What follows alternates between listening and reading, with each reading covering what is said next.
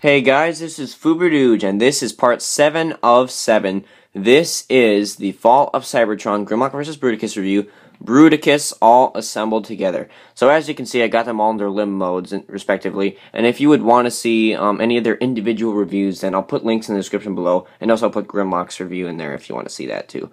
So, to assemble these guys first, as you can see, he's got, Onslaught here, has 2 pegs right here, and this just goes right here. Actually, I think I got this on the wrong side.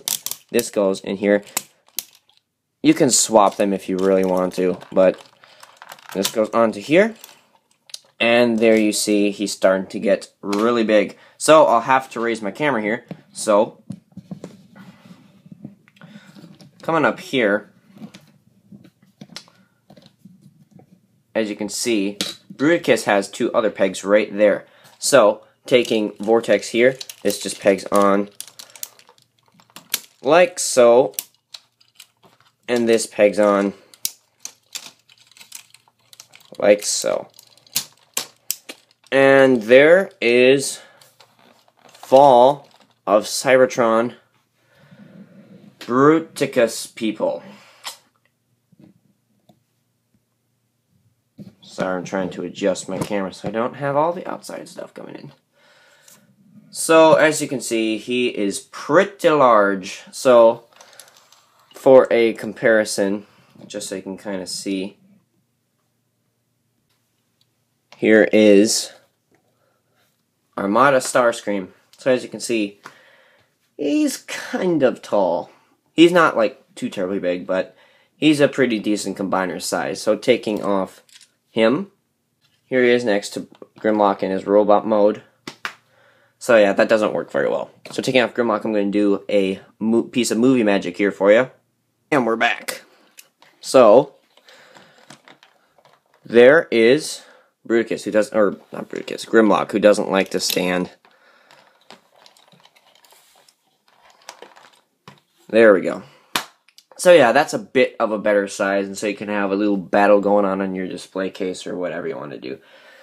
So there is Grimlock and Bruticus together. So I'll take Grimlock here off here to get some more important size comparisons. Here he is with my G1 Devastator who doesn't want to stand with the upgrades. Come on, man. Come on. Come on. There we go. There he is with my Devastator and upgrade. So, he's slightly shorter, but I still think that's a pretty good scale. Bruticus was always supposed to be a bit chunkier than Devastator anyway. So I think that works fairly well. Just taking out Devastator. And finally, here he is next to the Combiner Wars Superion. They're like almost the same height. Superion's a bit larger, and actually, mass-wise, he's quite a bit bigger. So, yeah, I have to say that Hasbro has upped their game quite a bit with this Combiner Wars series. So anyway, taking off Superion. So now we can go over articulation, and some of these pieces are coming apart. So anyways, head does rotate, sort of. It's kind of tricky. These do go in and out. They do rotate at the shoulder. Kind of an elbow joint, nothing at the wrist. Same over here. This does rotate here. This does kind of bend. It's okay. Nothing at the waist. This comes forward, sort of, and then it comes back up here. It's very interesting how that works. He does bend at the knee, and he can bend backwards at the knee. Not so much with him. So yeah, this one's a lot more tight, and he does rotate at the knee as well. So that's it for articulation. So now, if I can get him to stay, we can get into the super ultra mega weapon or whatever it's called. So what we want to do is take this thing off of his back. So, and then I have all his weapons down here. So you take this, and then, not that piece, this piece actually tabs in right here, like that. And then this piece kind of shares that, and then it kind of interestingly tabs into this here. So you got to just push this all the way down so everything locks into place. So I think that's kind of cool. And then you take this piece and then you just put this right here. depending on how you want to do this. This goes here, and then you take this, and you attach this like so. And then you have his super ultra mega weapon thing. Yeah, it's kind of dumb, but if you really want to, taking this here, he can hold it just like so.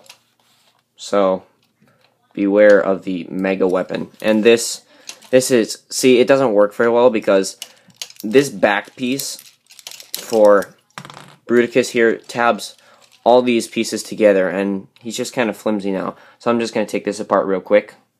Alright, so now that we got this, I'm just going to repeg this onto the back, just so I don't leave everything asunder. It is really hard to get this back on once you've untabbed it. So putting this back on like that, putting him back there, that's going to be it for the weapons. Actually, technically, as one more. If you move this apart, what he did in the video game was he sliced people with his propeller. So you can do that. So I think that's kind of cool. So that is about it for the review, actually, I think. Finally, this is over with. I'm kind of glad. So this is the Fall of Cybertron Platinum Edition Grimlock versus Bruticus.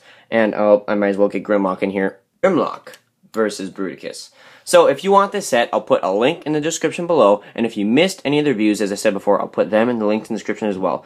Also, I'd invite you, if you enjoyed this review, please like, share, and I'd invite you to subscribe to my channel. And if you want to see other Transformers reviews, I'd also invite you to search my channel and look up some of those if you really want to see some of them.